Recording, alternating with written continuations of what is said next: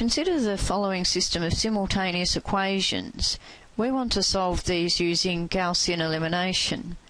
The first step is to write these equations in augmented matrix form. This means that we set up a matrix with the coefficients of the unknowns on the left-hand side, 1, 2, 1 in this case, 2, negative 1, negative 1, and in the last row 3, 2, 1.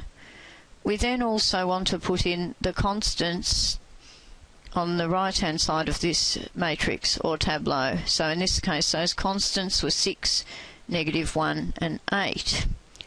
And it's often a good idea when we're doing Gaussian elimination to write row sums at each, as these can help check the accuracy of the calculation.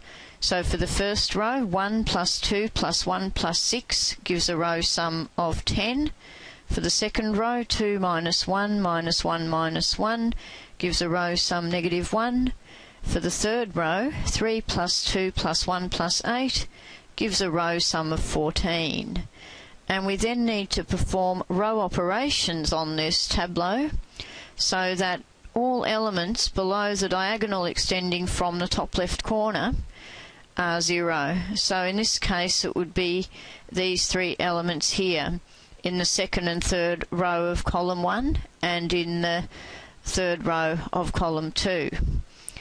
So usually the best way to start is to perform row operations on the appropriate elements of the first column that we want to make 0 by adding or subtracting multiples of the first row. And this idea is, in other words, using the appropriate row operations. And there are three types of row operations we can do in Gaussian elimination. One is to swap two rows, if at any stage we feel that will make calculations easier. Another one is to multiply a given row through by a non-zero constant. And the third one is what I just mentioned, where we add or subtract a multiple of one row from another. So, looking at this element here, first of all, this 2 in row 2 and column 1. Then the corresponding element above it in the first row of the first column is 1. So if we're going to get a 0, we're going to want 2 minus 2 is 0. In other words, we're going to want row 2 minus 2 times the element above it in row 1. So writing out our tableau again, the first part of it still looks the same as before, namely the first row is still 1, 2, 1, 6, but the second row we're now going to use the operation R2 minus 2R1, so that in each case the element in row 2 will have two lots of the element above it in row 1 subtracted from it. So that for the first one it'll be 2 minus 2 times 1, which will give a 0 as required. The next one will be negative 1 minus 2 times 2. The next one will be negative 1 minus 2 times 1. And the last one will be negative 1 minus 2 times 6. We'll work that out in a minute, but for efficiency let's look at how we can change the element in the third row and first column to 0 using a similar idea. In other words, by adding or subtracting an appropriate multiple of row 1. And we're going to want 3 minus 3 to get 0, so we need to turn this into a minus 3, meaning that for this operation it's going to be row 3 minus 3 row 1. So that the first entry there will be 3 minus 3 times 1. The next one will be 2 minus 3 times 2. The next one will be 1 minus 3 times 1. And over this side we're going to get 8 minus 3 times 6. So simplifying that, our new tableau will now be of the form 1, 2, 1, 6. This will become a 0 as required, and here we're going to get negative 5, negative 3, negative 13, and on this row it's going to simplify to 0, negative 4, negative 2, negative 10. And it's worth keeping the row sums in at each stage. And in this case, adding across each row, the first one is still 10 because we haven't changed that row. The next one is negative 21, and the next one is negative 16. And what's useful is that if you look at the row sum, for instance, of negative 21, that's actually the same as we should get if we calculate the row sum of our row 2 at the previous step minus 2 lots of the row sum corresponding to row 1 at that step. And sure enough, negative 1 minus 2 times 10 also agrees with that negative 21. And that's the idea of row sum checks, which can help you to check the accuracy of your calculation. But now we've still got the situation where this element here we now need to change to be equal to 0.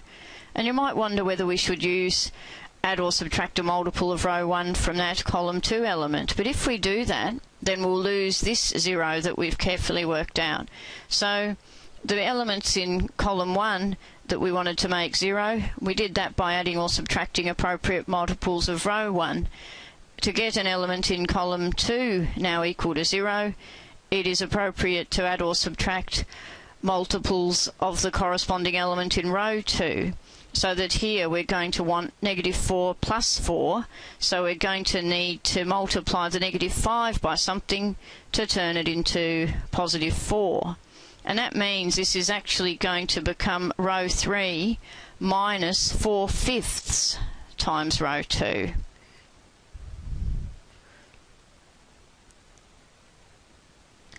So the first two rows now remain unchanged.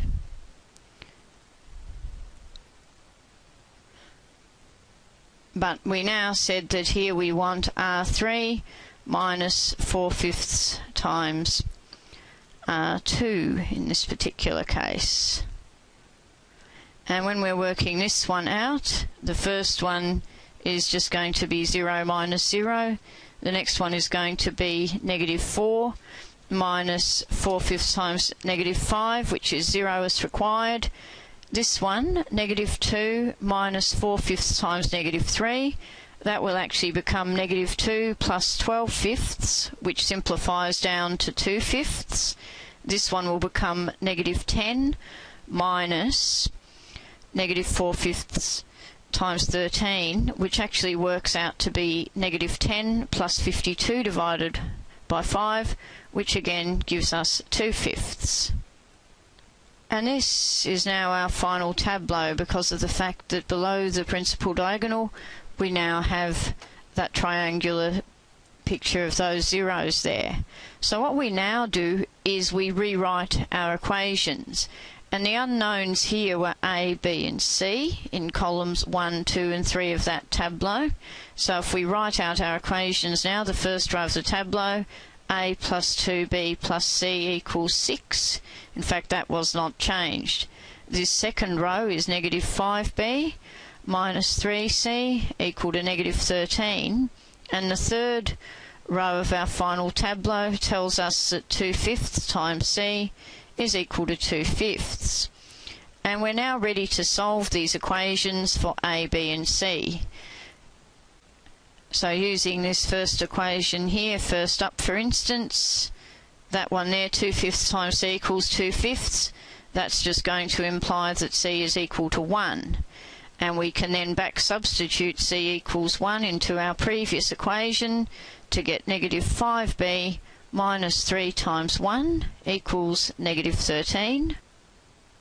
So we solve that for B, so negative 5B minus 3 equals negative 13. Adding 3 to both sides gives negative 5B equal to negative 10, and hence we get the result here that B is equal to 2. And we're now going to be substituting B equals 2 and C equals 1 into our first equation here, which was in terms of A, B and C. So that is now going to become A plus 2 times 2, and then that was just plus C, so that's going to be plus 1, and that was equal to 6. Therefore that's going to become A plus 5 equal to 6. Therefore A is equal to 1 in this case. And so therefore we have found that this system of equations has a unique solution: A equal to 1, B equals 2, C equals 1. So that is the solution of this system of equations using Gaussian elimination.